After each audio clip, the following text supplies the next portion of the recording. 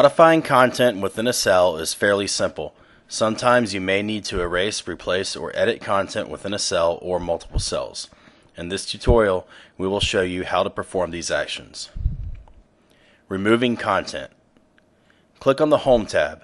In the Editing group, you will see a command named Clear. If you click on the Clear button, a drop-down list will appear with different options.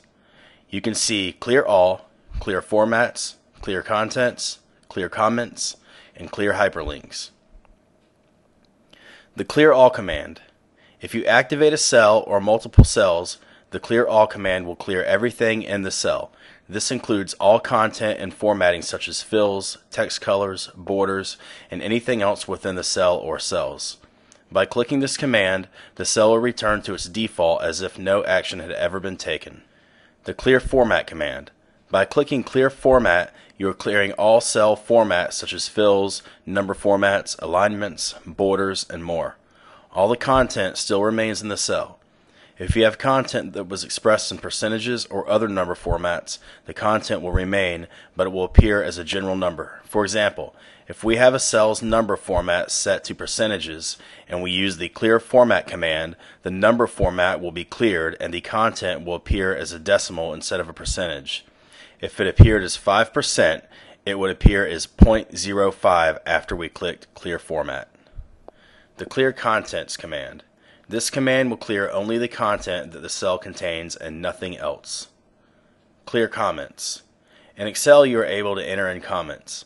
Comments are not actual data within the cell.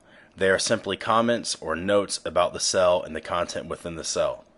By using the Clear Comments command, you are clearing only the comments you have attached to the cell. Clear Hyperlinks command. In Excel, you are able to enter hyperlinks into cells. If you are connected to the internet, then you can click on the hyperlink and your browser will open the URL.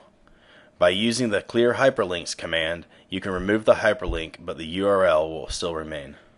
There are other shortcuts that can be used to remove content and commands that will remove specific types of formatting such as borders and fills. The easiest way to erase content from a cell is by activating the cell and pressing Delete or Backspace. This, however, only works one cell at a time. If you want to remove content from multiple cells, simply select the cells, right-click, and a shortcut menu will appear. On the shortcut menu, select Clear Content, and the content and only the content will be erased.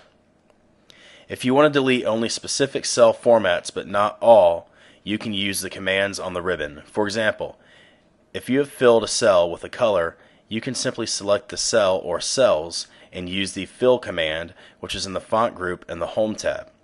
Just select the down arrow and click on No Fill. If you want to change to a different format, just select the format you want. Formatting cells is very easy. Experiment with different formats on your own and you should become familiar with it pretty quickly. Another way to change a cell's format is to select the cell you want to change, right-click, and select Format Cells from the shortcut menu. A tab dialog box will appear giving you options to edit cell formats. Replacing content. If you want to replace a cell's content, simply activate the cell and enter the new content. By doing this, the old content will be replaced with the content that you pasted into the cell. Editing cell content.